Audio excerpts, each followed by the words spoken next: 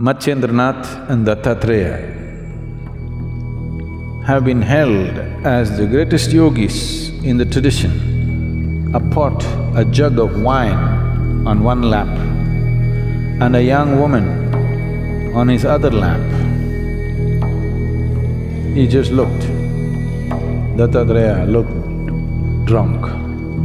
This is a demo for Parashuram, because he's a man of immense capabilities.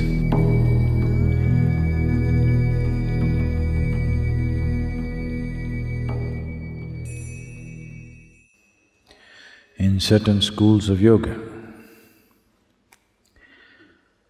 they classify yogis into three categories. These are referred to as Mandha, Madhyama and Uttama. Mandha means he has tasted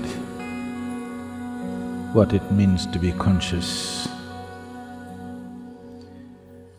He has tasted the source of creation, he has known the oneness, but not able to keep it throughout the day. He needs to remind himself. When he reminds himself, when he's aware, he's there. When he is not aware, he loses that whole experience. Nobody can be effortfully conscious for 24 hours. If you're making an effort to be conscious, if you can manage it for a few seconds or minutes, it's a big thing. Otherwise it'll go all over the place. So the first stage of a yogi is called Mandha. The second stage of the yogi is called Madhyama, that means medium. He is constantly in perception, but the inner dimension and what's beyond is in perception, but what is here, he cannot manage. You have… being in India, definitely you have heard of various yogis who were worshipped, but they were absolutely incapable of anything in their life. Many of them at a certain phases of their life, they even had to be reminded to eat and go to the toilet. Even that had to be taken care of. They became like helpless infants. But they were in a fantastic state within themselves.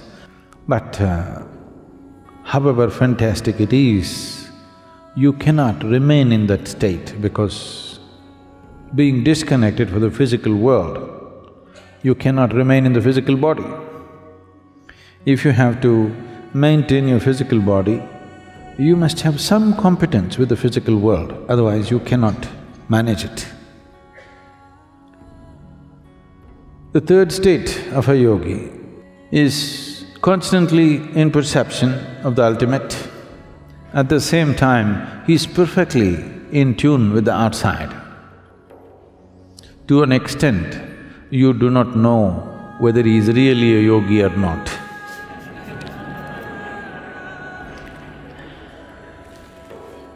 Dattatreya, you heard of Dattatreya? Dattatreya? Oh, that's some good news. Because Matchendranath and Dattatreya have been held as the greatest yogis in the tradition among all a galaxy of realized beings. These two have been held as the greatest among them. Matchendranath, because of the way he existed, people consider him as the reincarnation of Shiva. With Dattatreya, people around him said he is the reincarnation of Shiva, Vishnu and Brahma at once. This is people's way of expressing it. When they saw something about that person, though he's in the human form, nothing human at all. This doesn't mean he's inhuman. Yes, definitely not human. So when they saw such qualities, they could only compare him to Shiva, Vishnu, Brahma like this. They said he is the reincarnation of all the three. So sometimes you will see Dattatreya's images with 3 heads because he is the reincarnation of all the three. Dattatreya lived a very enigmatic life. Even today, the clan which grew out of him, they follow certain things, a powerful clan. You might have… definitely you heard of Kanfats. These are the worshippers of Dattatreya. Even today they walk around with black dogs. Dattatreya always had black dogs around him, spotlessly black. I will not go into this dog business. There's a whole lot of things about it. He used dog in a certain way. You know, if you have a dog at home, he's little more perceptive than you. Yes or no? In smell, in hearing, in vision, he seems to be little better than you. So Dattatreya took the dog to a different level and he chose those dogs which were completely jet black. Even today, the Kanfats have these dogs with them. They won't let their dogs walk, they will carry them on their shoulders and walk, big dogs. Because it was Dattatreya's pet, so they treat him very special. After 200 generations, still what he set up still runs. Still it's one of the largest clans of spiritual seekers. When Parashuram, the axe hacker, anything that he saw, he hacked up with his axe, including his mother. A man of very volatile emotions.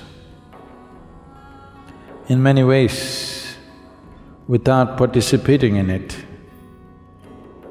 Parashuram decided the fate of Kurukshetra war.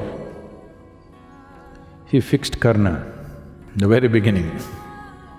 He had enormous capabilities, but his emotional volatility did not allow him to perceive the divine every moment of his life, off and on, off and on. Bad weather most of the time. So he went to many gurus or teachers. When he found they did not have what he's looking for, he hacked them. Yes.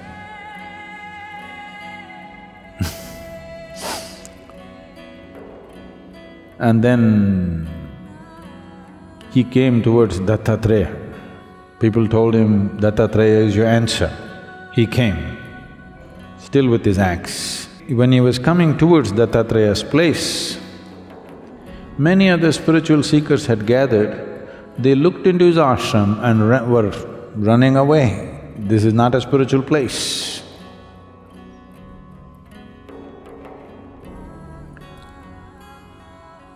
When Parashuram walked in to Dattatreya's abode, he looked. Here was a man who was sitting with a pot, a jug of wine on one lap and a young woman on his other lap. He just looked. Dattatreya looked drunk. Parashuram looked at him, put his axe down for the last time and prostrated himself. Everybody else left. The moment he prostrated, the jug of wine and the woman disappeared, and Dattatreya was just sitting there with his dog at his feet. Parashuram found his salvation to Dattatreya. This is a demo for Parashuram because he's a man of immense capabilities, but this capability is finding expression in anger, finding expression in a state of emotional volatility that it always finds negative expression, tremendous power, finding negative expression. So Dattatreya employed a certain ploy, and when Parashurama could see beyond the wine and the woman and his drunkenness and still know that Dattatreya was constantly in touch with the divine, that moment became his opening. If he was that perceptive right through his life, a lot of people would have been spared the axe.